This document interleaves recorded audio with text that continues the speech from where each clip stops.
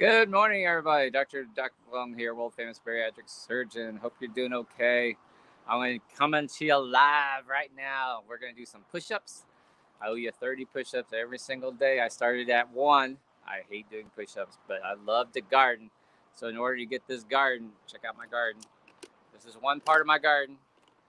In order to get this garden going, I've got to do push ups. I'm up to 30. 30 push ups, everybody. And I'm going to talk about today the COVID update about why we need to wear a mask after, even if we're fully vaccinated. That's a topic that's a lot of people, a lot of deniers want to use as a reason to not get the vaccine. I don't know why they feel like that's even an argument. It's not even interesting. So while we're waiting for some people to come on, tell me where you're watching from. Naisha Thomas on YouTube up there in Chicagoland. Letitia, good morning. Rhonda, good morning. Good morning. Robert Simpson, mask it or casket. It actually definitely increases your risk. So do me a favor, hit the share button, get some more people in here. Cocoa chocolate kisses. That's what I'm guessing. From Boston, Minnesota. Hey, what's up? Be our guest travel planning. Awesome. My life experience from Vietnam. That's awesome. That's where I was born. Good morning from Wisconsin, Chicago, Illinois, Elizabeth.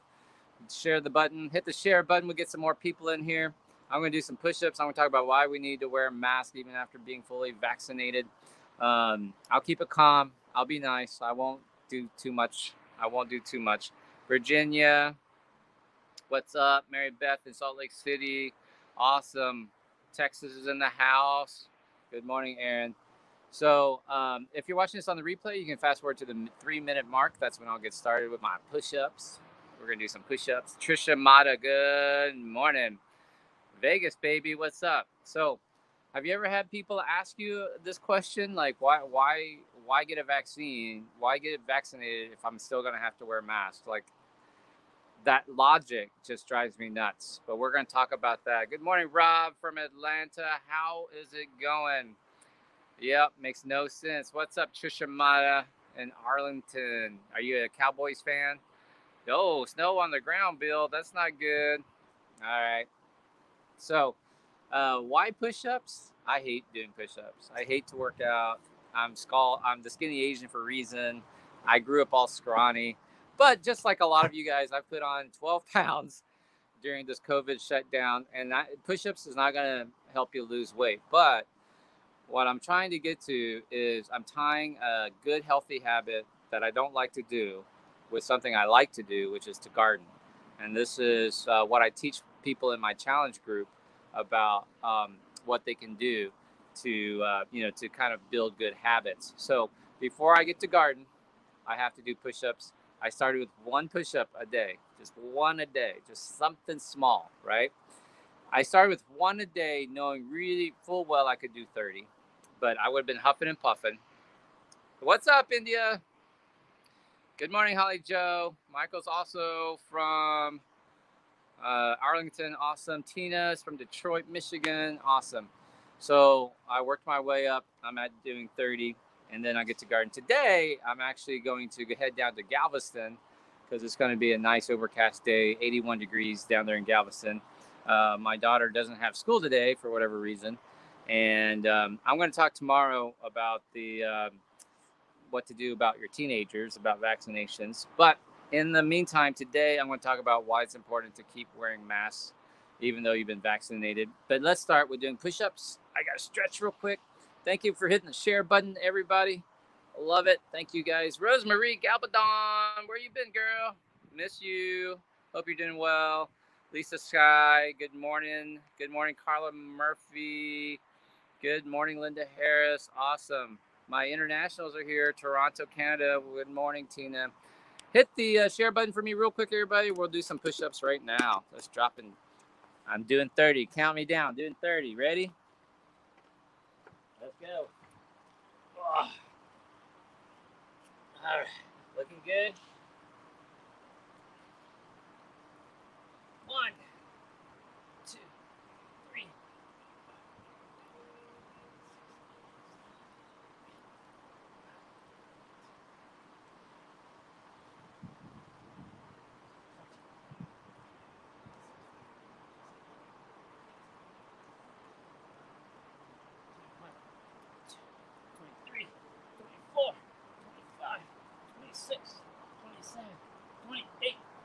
29, 30.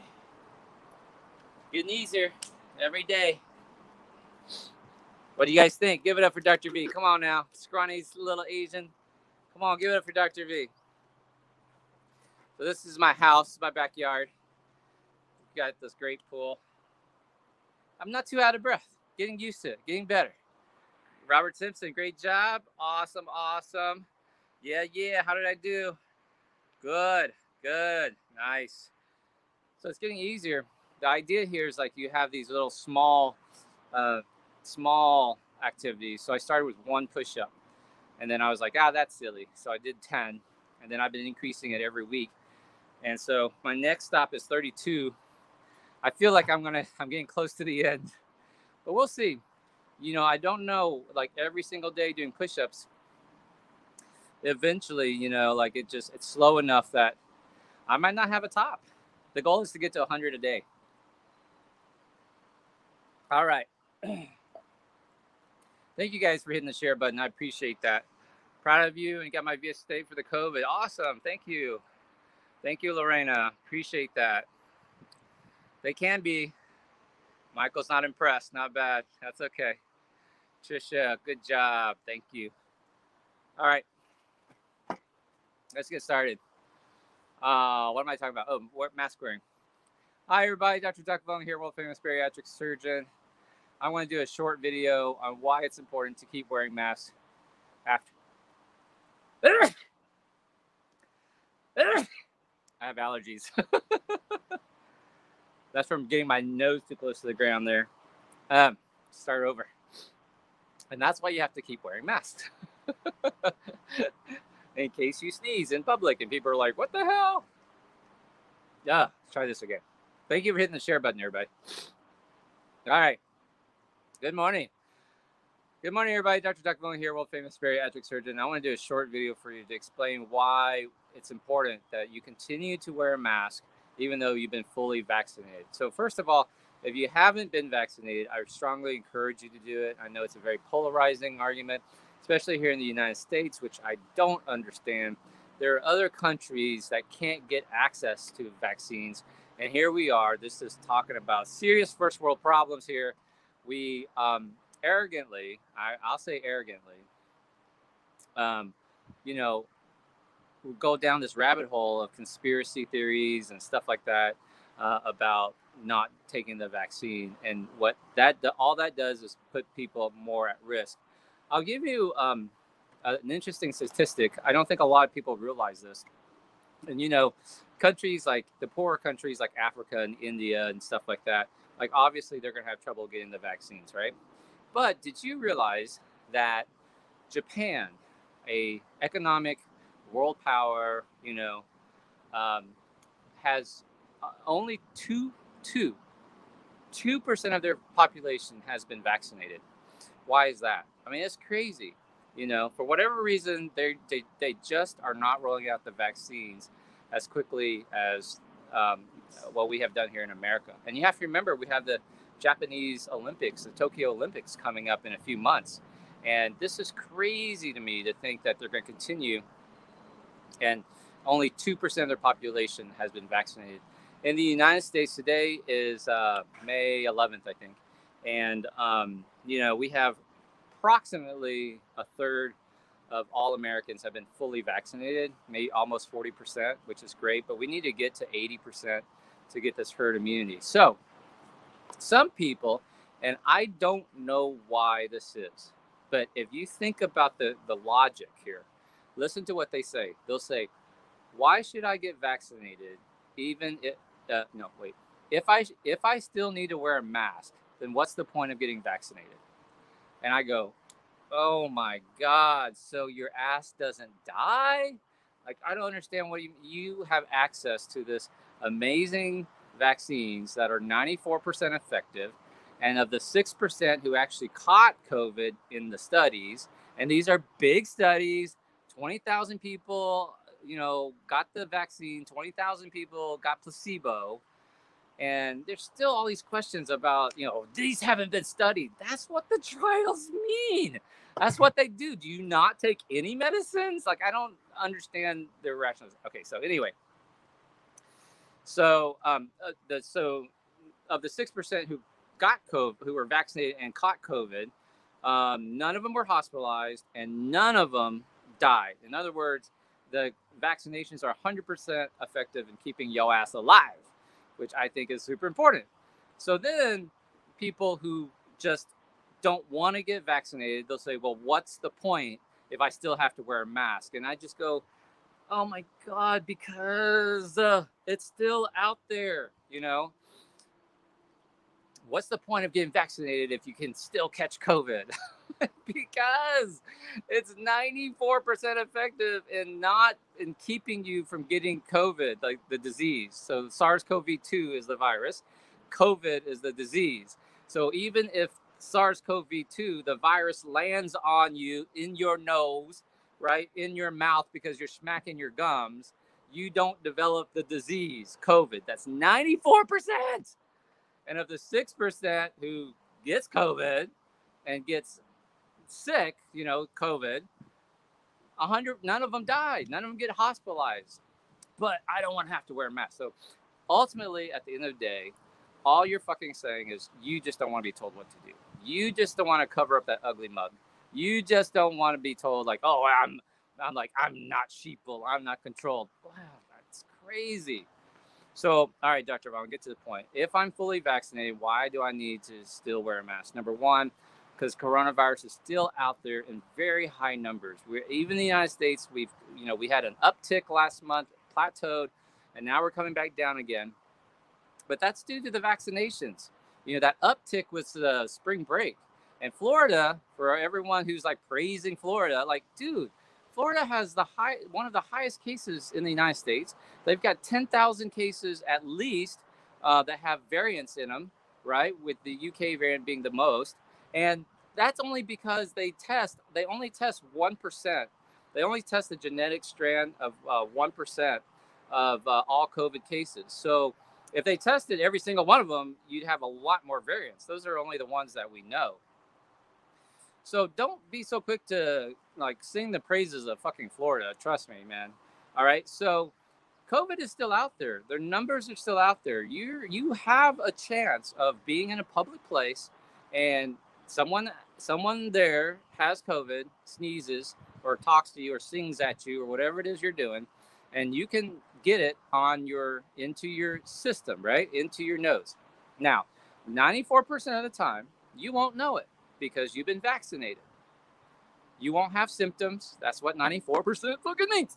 You won't have symptoms. You won't get the disease, but it's in your nose and your respiratory system. So now you leave that concert, you leave that bar, you come home, and you maybe have a grandmother who lives with you, or your mom who's immunocompromised, or a child who's immunocompromised, or a roommate who's immunocompromised. And now you're talking and singing and yelling at them. You run the risk of spreading this, but you don't know that you have it. Basically, you become this asymptomatic carrier, possibly. Let me come back to this, okay? So, so you could spread this the coronavirus, without realizing you're going to spread it because you're vaccinated, because the vaccine is fucking doing what it's supposed to be doing. It's keeping you safe. All right. Now, so Dr. V, does that mean the vaccination is making it worse? Like, no. If you just wear your mask until the numbers go down. So tip number 2 is this: it's basically a statistics game, right? Like it's a chance game. So as long as there's more cases out there in community, you're more likely to do this. You're more likely to transmit it. You're more likely to spread it on, right? You're more likely to catch it. You're more likely to have it in the nose. If you traveled right now to India, you're more likely to be exposed to it. If you travel right now to Brazil, or if you live in Argentina, these cases are really high, so you're more likely to have it. You're more likely to catch it. I mean, it's just a numbers game, guys. And so if you live in Wyoming or Montana, where there's not that many people, where the the numbers of coronavirus cases is lower, then you're less likely to spread it. But if you live in a congested city like Houston, which numbers are low, Miami, which they had one of the highest rates in New York, etc., then your chances are higher of spreading it. So basically, when you wear a mask after being vaccinated, you're basically just mitigating your risk. You're just protecting others. You're doing your part in not spreading this virus. You're doing your part. Now, let me address this because some people were like, "Well, you don't have to do it. It's not even a real disease." Like, dude, shut the fuck up, right? Because it is a real disease, and we're not getting past this.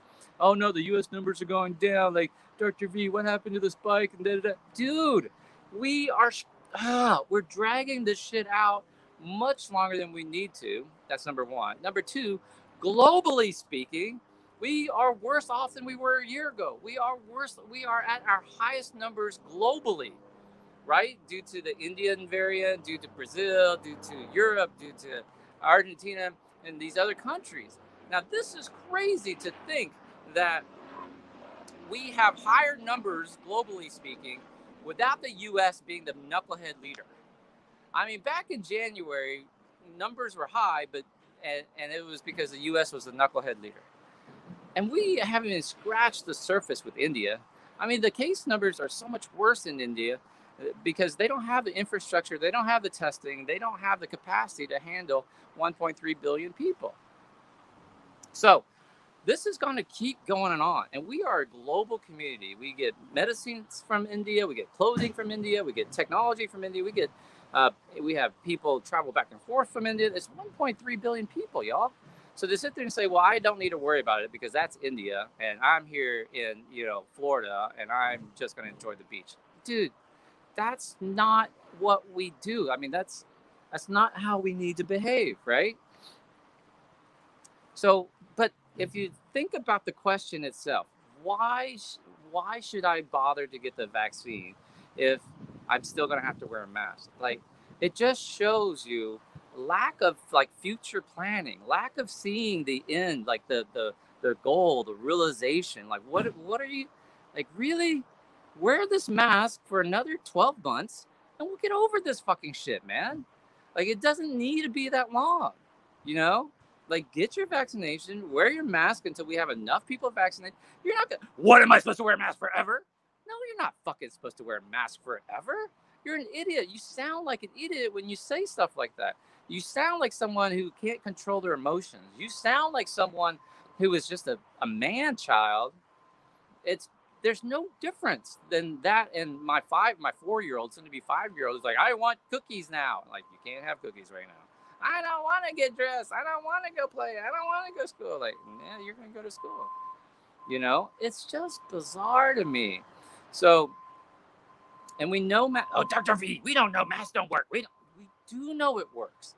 That's the whole reason why we didn't have a flu uptick, right? I'll do another video about the flu because that's another thing that people go, what happened to the flu? What happened to people didn't die?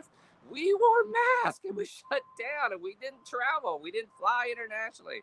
Good God, people. So very frustrating, but I get it. I mean, look at this face. Come on. I want to show off this face too.